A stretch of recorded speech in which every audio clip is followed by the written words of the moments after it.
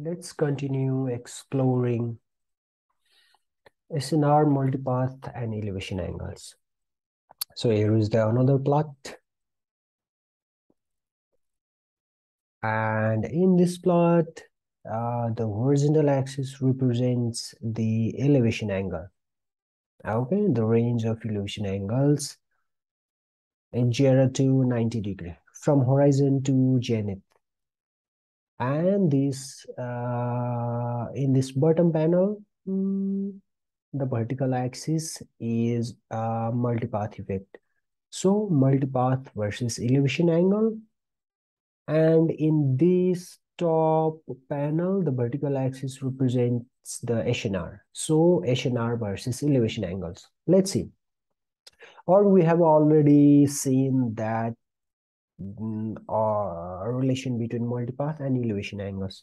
Lower elevation angle means higher multipath. So there is a higher fluctuations, larger fluctuations at the low elevation angle, and elevation angle keeps going up when the satellites keeps going to zenith.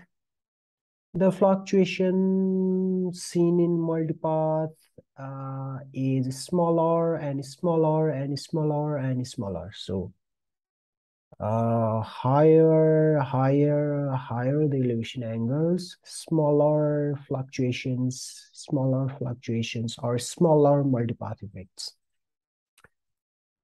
So this is the relationship between multipath and elevation angles.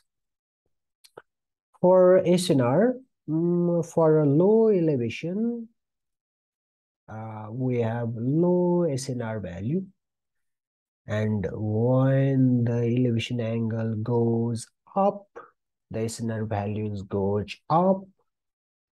Elevation angle keeps on going up. The elevation angles when satellites keeps on going to zenith, the SNR value keeps increasing, and it keeps increasing and it remains constant. Okay, we can see that there is a constant SNR value. So what?